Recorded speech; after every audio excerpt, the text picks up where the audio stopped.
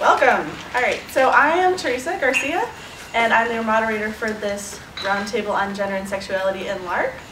And I'm going to go this way, and if you could just introduce yourself with a few sentences about what you do, that'd be great. Great. My name is Hayley Steele. I'm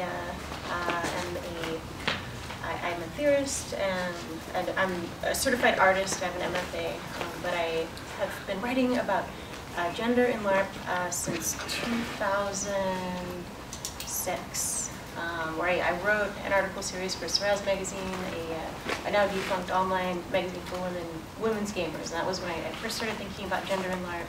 And I'm currently working on a piece called the Gender Playability Handbook, with the goal of seeing how can we better render gender playable in LARP contexts. Awesome, thank you.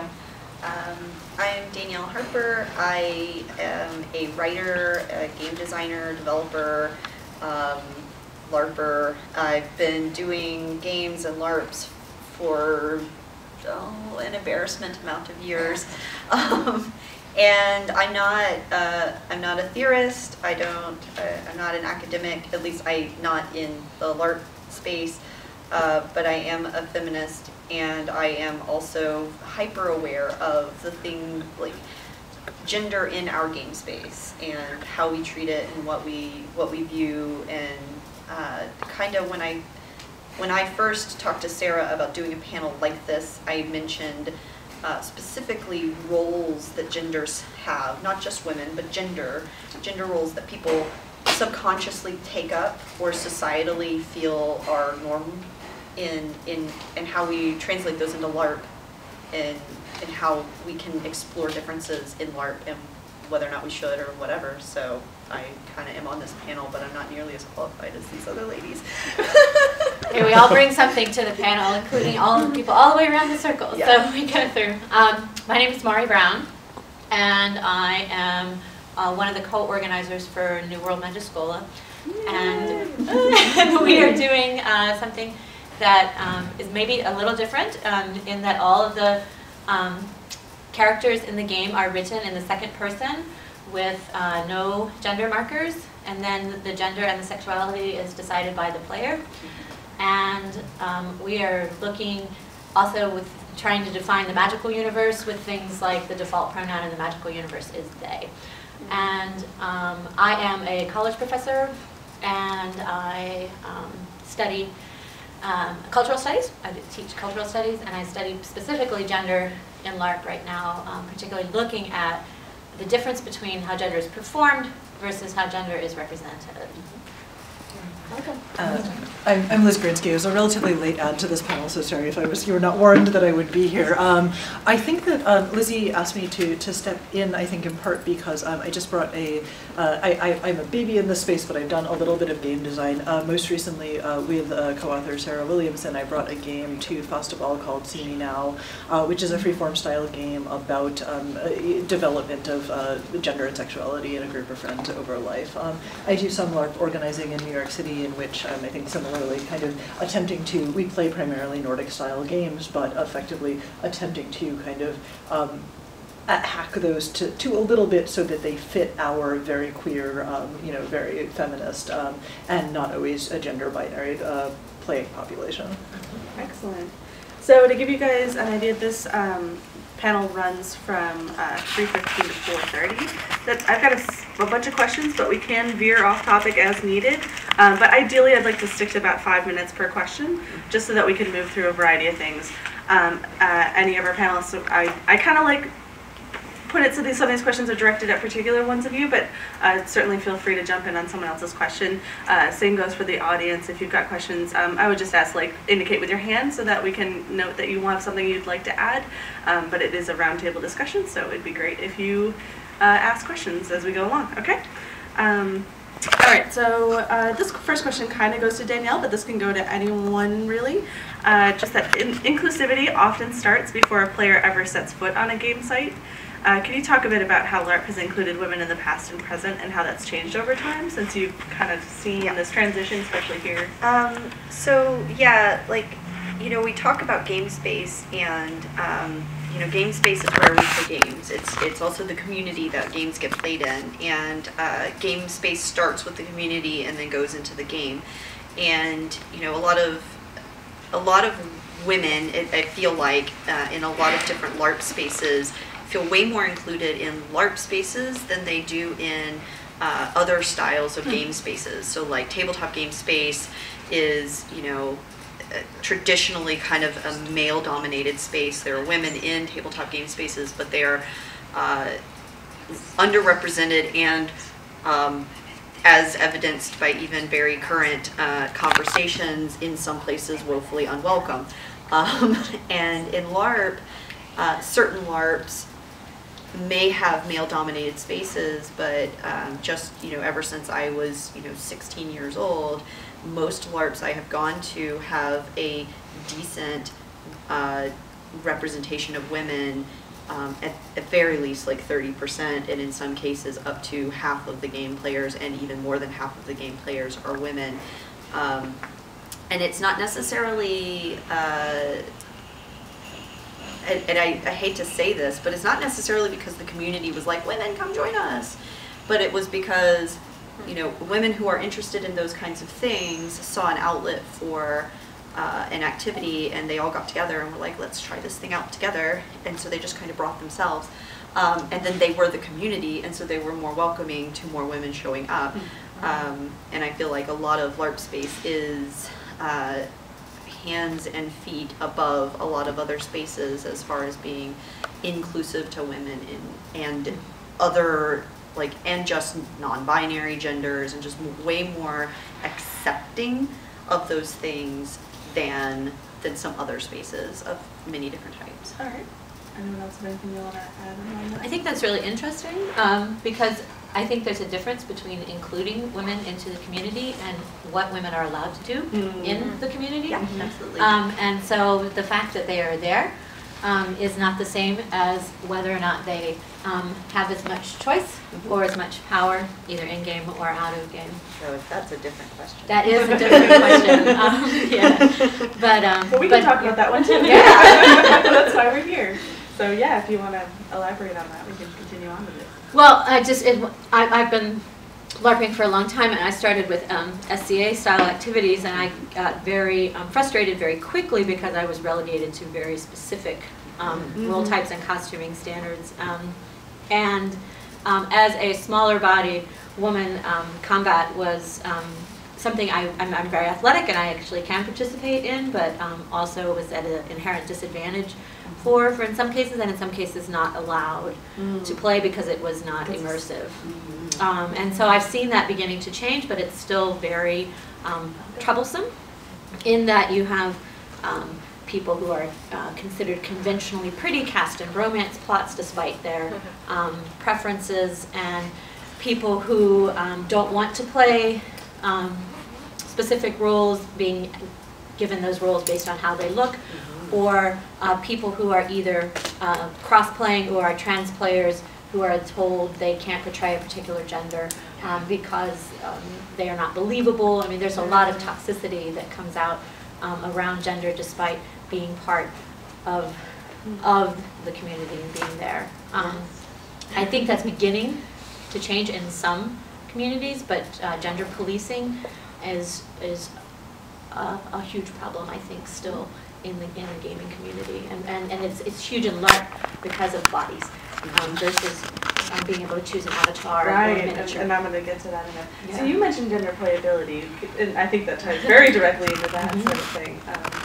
Can you talk a little bit about what that is for people who don't know what gender playability is, and how that ties into what roles you're kind of told you can do? For sure.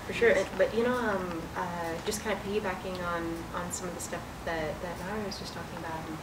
And, you know, last night at dinner, a group of us were having a conversation about different stuff we've encountered in games, and someone was talking about a Secrets and Powers game in which the folks who wrote the characters, there was a trans man playing the game, and he was given the role of a woman disguised as a man who is secretly in love with one of the male characters.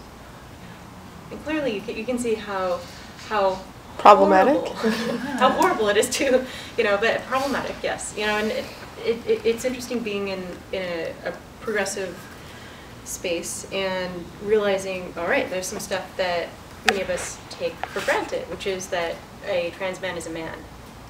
And some folks don't take that for granted. And in the way they write their game, there's that danger of having someone misgendered. And in the workshop Maury ran last night, there was a situation we had to talk about, like, what do you do when the game staff doesn't understand their own biases? But taking that a step further into gender playability, which would be looking like outside of character creation and going down into the subset of the rules. You're looking more at like what features of the characters are part of the social code of the game, and what features of the characters are part of the actual the rules of the game. The concept of gender playability is still very much a work in process. And like right now, the easier thing to focus on is racial playability, because you already have races in many of these games. You pick up an Alliance rulebook, and it actually says races, which is really problematic. And there's this funny thing that happens with races in Alliance, in which you have racial abilities that are biologically essentialized. And it does this funny thing of projecting the game designer's concept of what race is into the game by promoting this idea that race, the cultural things of race, are actually inherent in the characters' bodies. And I see this as something that has to change in all LARPs. But gender, on the other hand, isn't written into the mechanics of the rules. Rather, and Maury mentioned this in her talk last night, but rather is something that you find emerging, where out-of-game gender mechanics emerge within the game context. I worked with another person, an anthropology person, about 10 years ago to write a species of elves for Nero, or Alliance, that our chapter accepted, that had 5 genders. And we were so excited. We were like, we have 5 gendered elves. This is going to be great. We're going to transform the game, And the plot accepted it, so we were able to go out as our elves, and we got some other folks to like join. So we had a whole house of these 5 gendered elves, and we based it on like time of day that you're awake as our gender qualifier there. And each time of day person had a like different interaction with other folks from the tribe. But this funny thing happened in terms of the ability to be recognized for our gender signifiers by other players, in which the other players didn't know how to recognize our elf tribe's very specific signifiers, and things just broke down really quickly, where other players didn't know what to do with us and just kind of stopped interacting. And so building gender playability into the game does mean putting the onus on the whole community. If there's a new gender implemented, it can't just be within that group, but you have to have the whole community understanding what these signifiers are, how to interact with them, to acknowledge the existence of that gender. So. Yes, Liz. The one thing I'd just like to add is that I've been atypically lucky, I think, in that I started with indie tabletop and sort of Nordic style LARP, and so I've never done the traditional side of things very much. And it seems that the big distinction is actually continuity of the structures of power. That we, in some sense, don't have these problems because our community is created often by the women that are within it, and they'll run individual one-shot games. So it's not like you have people that are in charge because they've always been in charge. It's the people that decide to do the work of organizing that get to decide a lot of these factors, and that can, I think, unseat some of unseat something from just being the assumed default. Sometimes the power of the archetypes, which, if you came from Dungeons and Dragons is based entirely on archetypes. A lot of things like Jungian philosophy and the other things are based on the existence of these archetypes and this notion that they are universal, right? Which is a problematic notion. But the idea is that we have to use these archetypes as shortcuts to play, or else people aren't able to engage. And if they don't have the shortcut, they don't know what to do. And so some of what I think Hayley was saying was, this is a different gender, but I don't have this other knowledge for me to draw on, and I don't have a proper signifier for me to know what to do, and so I just then begin to ignore it or not believe it. And that's a huge problem as you try to break down the archetypes. If you don't replace them with something that is, then you've created a vacuum, and the archetypes just continue to get repeated and replicated. And the notion even that archetypes are necessary for play should be interrogated. Interesting. So this question was originally going to go to Liz, but we've already kind of like touched on it a bit.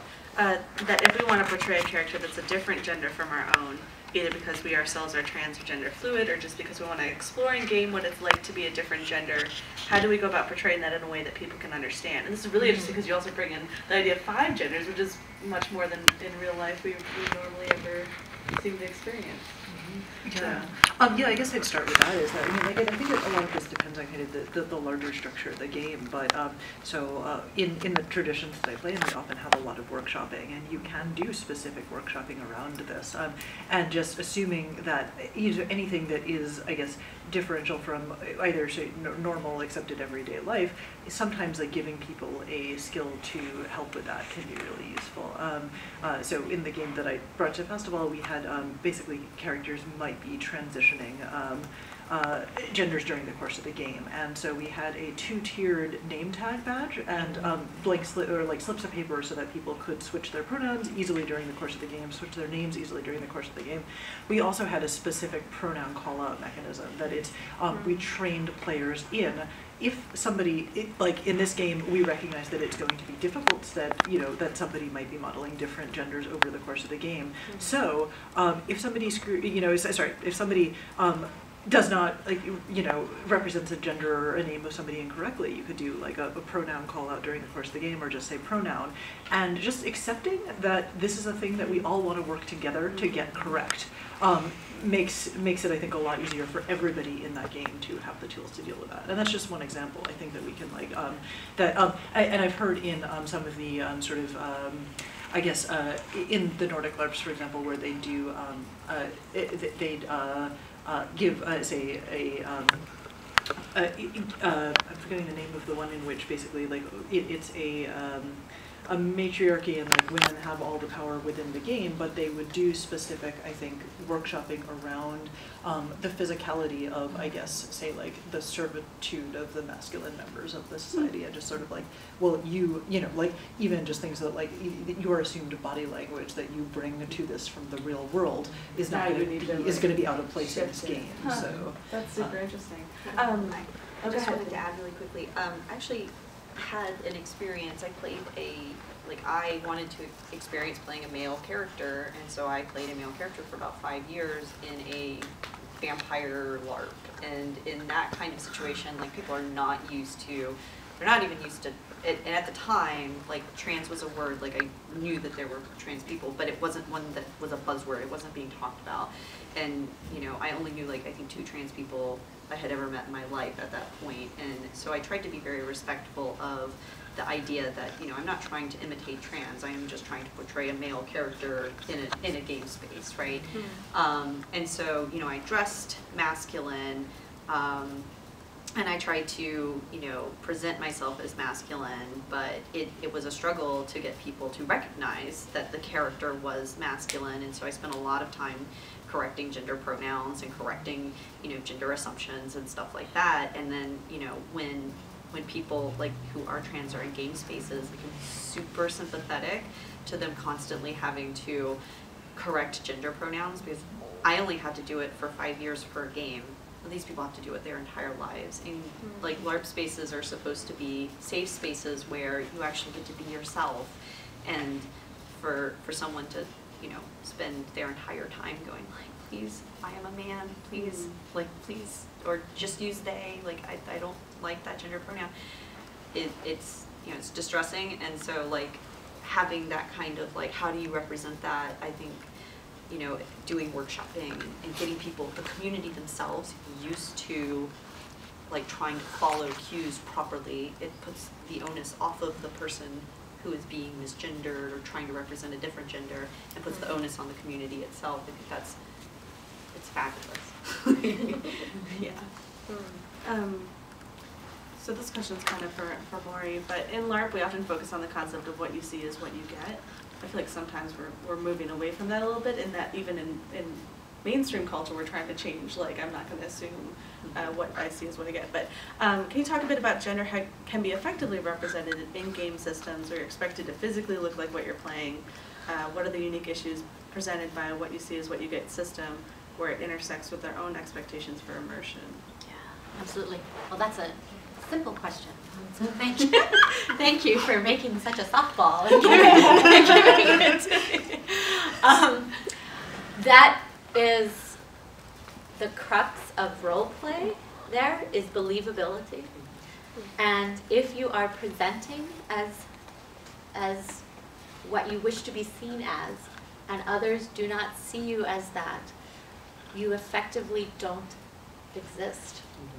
And it is excruciating.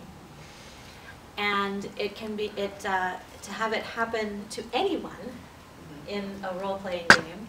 I'm trying to be a warrior. I'm trying to be an elf. I'm trying to be a princess. I am trying to be a king. I am trying to be none of these, right? And to have people continually not accept that means that you cannot interact.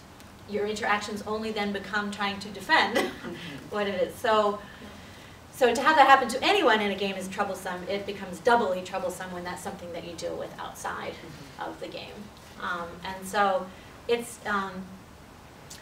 insidious, and it's incredibly difficult to do because of costuming and because of the limitations of physical bodies and of people's preconceived ideas. And so there are certain markers that people use. A lot of times people use a corset as a way to either indicate I'm portraying female, or sometimes it's now being used more as warrior. It's kind of fascinating that corsets are becoming a thing of armor. And I know that that's partially to armor most of us ever. yes. And the corsets have a fantastic history. You know, they were completely patriarchal objects, right, to be done to change the There could body be an into- entire panel on corsets. Yes, absolutely. But women have, and people in general have taken them back as and wearing them on the outside and wearing and I use them this way as you can't actually touch me because you know there's this course. But so there's the markers like that can be sometimes done. There's also the sense, one of the things we're trying with New World Magiscola is everyone wears a name tag. The name tag has your character name on it and your character's pronoun. The reverse of the name tag is your player's name and your player pronoun. If you do not fill out what your pronoun is, it will say they. And until you change it. And so we have the luxury of being able to say we're creating a society from the start, and we're thinking about these things before it gets normalized differently.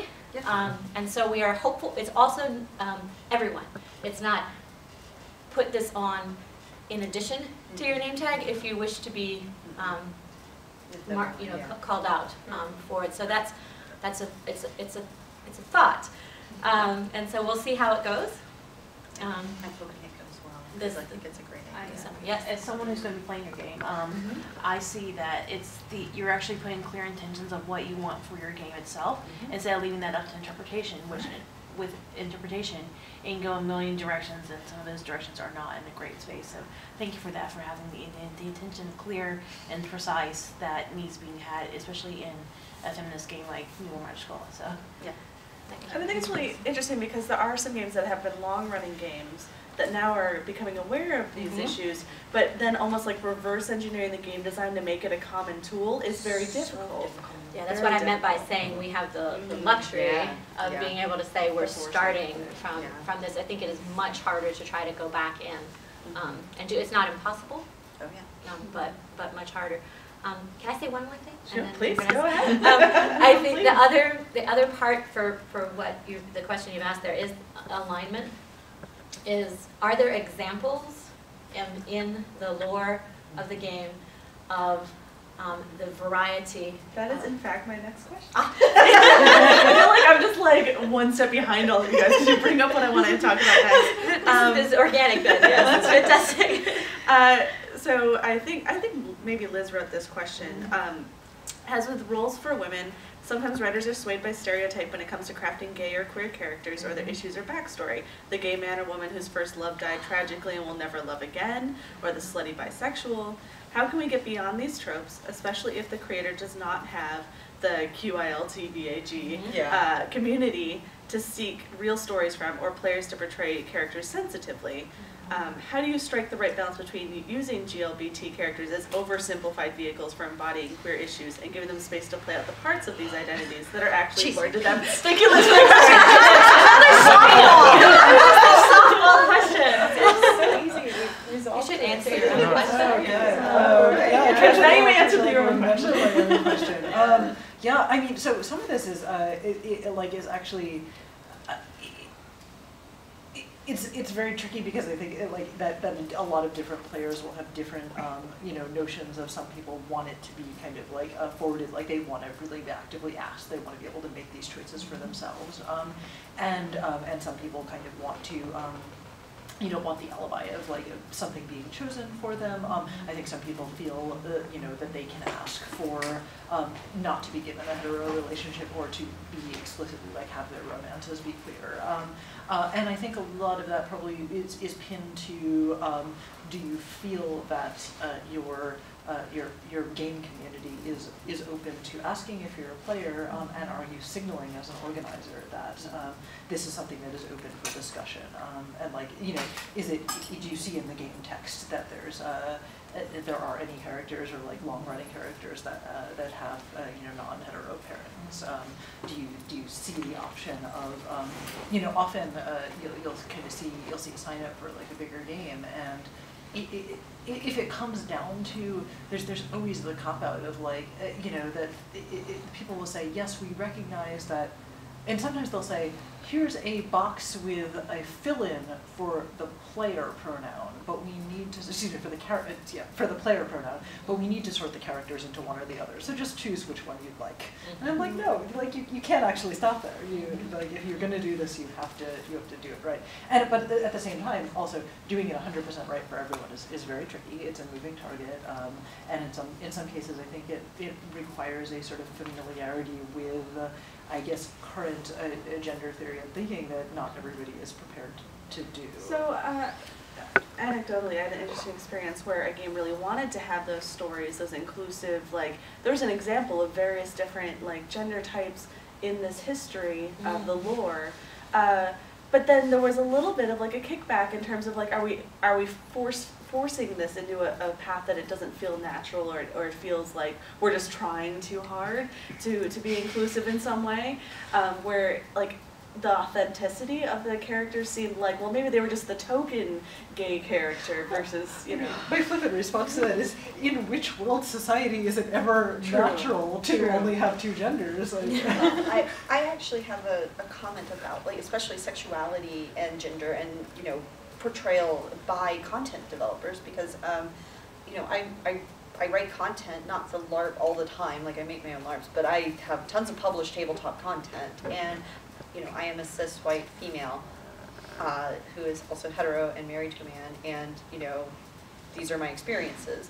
But that does not make me unsympathetic or unempathetic to other people's experiences. I understand love, and love is the same no matter who you love, right? Just because I have never loved a woman doesn't mean that I can't understand how women love each other, right? Because I understand how love works. And so when I write, I try to include, be as inclusive as it makes sense to be. I'm writing an example, and this character I really feel needs to be queer because, he needs to be gay because it just makes sense, and not because I'm just trying to throw inclusivity in there. And then after I've written it, I'm going to send it to one of my gay friends and be like, hey, does this sound okay? Because I'm not. It's super interesting because I feel like I've had those moments where I go, I can't tell how biased I am on whether this story seems authentic or not, because it's not my experience. And I look at it and I go, oh, it feels like they're just trying too hard to have one of everything. But then you know, from someone else's experience, is that it might be the exact opposite. Why am I not represented? Why am I not included? And finding like I guess it's a good idea to like poll different people and see does that feel natural to you? Does that seem natural? Does that seem realistic? And yeah, we could never possibly clear all of the possible realistic permutations. But I mean, if you only, so they say, you know, write about what you know. But if I only wrote about what I knew, there'd be a bunch of white women running around the world of darkness, and that's all it would be, right? Is straight white women running around, you know, the world of darkness. But I can't just write what I know. I have to learn about other things so I can know more, and write about that as well. And so, you know, and by making an effort as a content developer and as a content writer to push your own boundaries and to write things that you are unfamiliar with, and then get, you know, and yes, it's forced inclusivity, but it's not actually. Those people are already playing those games. Those people are already included in that community. It's actually representation is what it is. It's not forced inclusivity. It's not that, oh, we needed a token thing so that we could be, you know, politically correct. No, we really need to represent the people who are enjoying the content. It's representation. And so people use that term it's just forced inclusivity. It's forced. It's there because they felt like they needed to include it. And the answer is actually it's not. It's there because they needed to represent people who are already part of that community. Those people deserve representation as well. Relationships as agender as possible. Just don't write it in and let the players sort of choose that for themselves. Sure. The downside of that is that I know that if I do this in my community, we have a bunch of queers and a bunch of trans people, so that they will be represented, and that it might just mean that in some other player communities the same game would look very different. But you don't necessarily want to force that on communities that are not ready to play it out. So it might be the lesser of two evils to say, let's put the possibility space in there and see who embodies it. It's really interesting because it does bring to mind the idea of like, well, what if you're playing a very specific setting, a very specific time? But you did mention kind of that, well, in what community or culture did you not have these people? They were just, you know, they're beneath the surface and a lot of things. They're just not recorded by history because it was inconvenient to do so.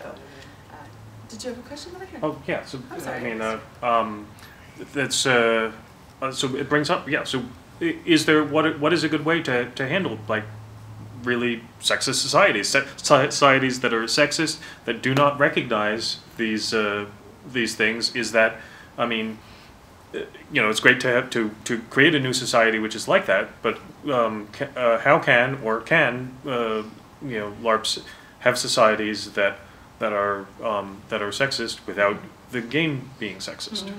Good question. I will Not a piggyback softball.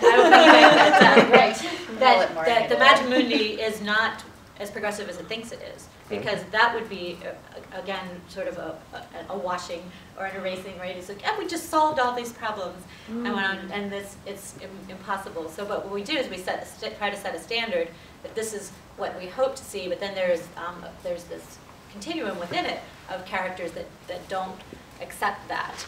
Or play against those norms. So I don't. I would argue that no matter what society you're trying to create, even that either because players are going to bring it in and it's going to get played out, or it will be naive to assume that everybody just believes the same thing. Are you speaking of historical? Well, I'm thinking. Well, I'm going to be running a Mad Max game soon, which is far from and yet has women who are among the war boys, but isn't like sensitive to them or anything. So it's so it's messed up. I would argue that clear. One of the things that we don't do as well in the United States that I hope we will do better with in the future is pre-game and post-game activities. Prior to role play, so that you see the people as people, and that you can have these actual discussions about, in this game we are role-playing sexism, right? And these characters are sexist, and you also have some choice in that if this is going to be, there are different characters within the game. There will be a character that's really a target of a lot of the sexist versus some that may be less of a target of it, and people can have some calibration as to which kind of character they wish to play. Does that make sense? I think the game in general, people are set, well, you know. yeah, but that begs You the were question. going to get it. Yeah, begs the question about what are the pregame and postgame. What do you think should be done? So just also say that there's the alternate approaches that I think that, I don't know the Mad Max literature very well in specific, but there is almost no reason why you need to play sexism unless it is the subject of concern of the game. And I'd say you're saying that some of these people need to be men and some of these people need to be women. Why? You know, what is inherent in the characters that you can't think about them as any gender? I mean, like, and maybe this is I don't tend to necessarily want to approach that binary view, but I think that most of the time you can just take gender markers out and things are just fine. In terms of, so I think that, like, usually I would not have somebody need to go through. Sexism is not actually very interesting to play, especially kind of like if you're in if you are of a gender that experiences it every day, you don't really need it in your game space. It's not as much escapism. You know, and so I think the question is, and like, so that I would say that I would not put it in a game unless it was specifically workshopped, modeled, debriefed. If you want to find, I can give you the names of, for example, like some Nordic LARPs where they at least, I don't think that they're published necessarily, but I know that the creators are very open to talking about this and might have some ideas for, at least in workshopping, that would help gear people up towards playing something like that in a sensitive space. And I think also making sure that you get the consent of the players that are involved in those plot lines to play those issues. Hayley, and I guess I have kind of a different perspective on it, insofar as I'm working with campaign LARPs and LARPs that have highly codified rule systems.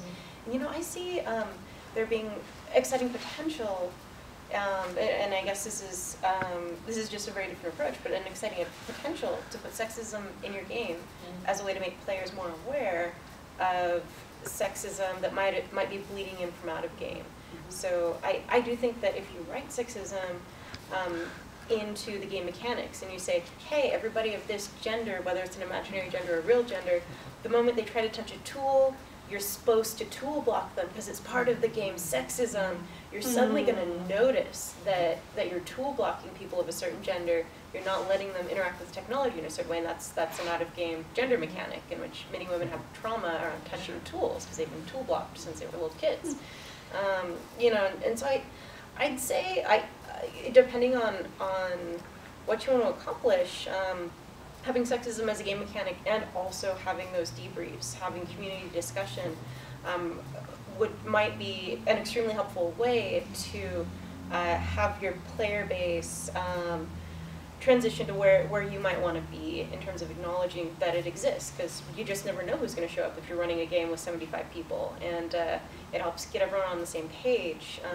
But also drawing from personal experience, there is a way, and Maury's workshop yesterday kind of touched on this, but there's a way of making plans out of game when you're like, okay, here's a stereotype that's happening, here's a gendered role that's been happening in the game. How can we as a community of players look at the game outside of the game and make plans to overcome that? And I had the wonderful experience in Miro/Alliance in 2005 of becoming like the second female fighter in our entire region, in which it was this goofy thing though, where I was planning to play a pacifist who only stayed in the tavern. I wanted to be a tavern keeper and just serve food. It was like, you know, the dream of being in a medieval village. Who cares about the game, you know? And I was trying to go for that. And some folks on staff were just like, no, and they plotted. They had a sword spirit bound to my character, you know, and this funny dynamic. Well, it was interesting because they noticed that I do have a bit of proficiency. Like I was pretty good as an NPC when I'd take a lot of breaks from my role as tavern keeper. And I'd go over to Monster Camp for 5 hours and gack a bunch of people, and they were just like, okay, why isn't that part of your character? And I was like, well, she's a pacifist, that's how she's written. And kind of without my knowledge, there was some plotting that went on, and I was really happy with the outcome. And the other female fighter really mentored me, and there was this experience of having her like confront me in the tavern and just be like you're gonna learn how to fight. We're going up against the Strega and she'll destroy the world. And, it was really marvelous to get to transition towards being a frontline fighter and towards being someone where when the big bad monsters are coming into town at midnight on a Saturday night, they're coming to my cabin like, get Ellie, she's the lefty who's got to be on this side of my shield, blah, blah, blah, and that was fun to see how the people who were involved in the game consciously worked to have that transition happen, and now there are quite a few more female fighters in that chapter, and. Sorry, and I didn't mean to imply that I think that the playing on that it can be awesome, it can be amazing, and it can be fire. I think it's just the unconscious play of like sort of putting it in and not dealing with it in any way that can be. Yeah, it's like, oh, it's just a sexist world setting, you know, versus like, what is the story that we're trying to tell, and what's the point we're trying to make. I think there's actually, like Maury talked about it a little bit earlier, and that conversation about being the second female fighter in your group in 2008. Oh, 2005. 2005? I mean, the game's been going on since, what, 1992? 89 or 89? something. I mean, so after 20 years, I'm not saying that her chapter was going on, but like, and I don't know if you were going to ask about this or not, but, we take a lot of like the roles that women do in real life, like, emotional labor, caretaking, feeding, tavern keeper, and women come into LARPs and those are the things they know, and so those are the things they do, and men come into LARPs and those are the things women do, so those are the things they kind of pigeonhole women into. And when we do see women who are like, I'm going to be a fighter, some people are really supportive of it in the weirdest sexist way. Oh my God, you're such a great fighter for a girl. Yeah, like, oh man, I'm super impressed by the fact that you can fight. Let me kick your ass. Yeah, right. Like you get this really weird, like, gender, like. Yeah, let me teach you how to be a better badass because I'm so excited. I know all about it. Yeah, I know all about it. Yeah, and I'm going to take you under my wing, and you're going to be, my cute little female guard, and it's so weird to me because like women come into spaces and they don't necessarily pigeonhole themselves, but they do what they feel comfortable with, and society kind of pigeonholes us already. And I'll say men do this too. Men do it too. They are sometimes prisoners of the toxic masculinity. Right. Well, and says I'm not a person interested in fighting, and I'm going to be looked down upon. Right. No. Yeah. So men will come, and I was going to get to that. Sorry. No. It's okay because it's correct. And men will come in, and people will hand them a sword and a shield in their game, or they'll hand them a masculine, like, you're going to be the prince of the city. I want to be the prince of the city. I want to be the secretary. Can't I be the harpy, please? Like, and they're like, no, you need to be in charge. I don't want to be in charge. Even just because I'm the man doesn't make me in charge. So men wind up in positions they don't necessarily want to be in because that's a traditionally masculine role. Women wind up in positions they don't want to be in because it's the traditionally female role.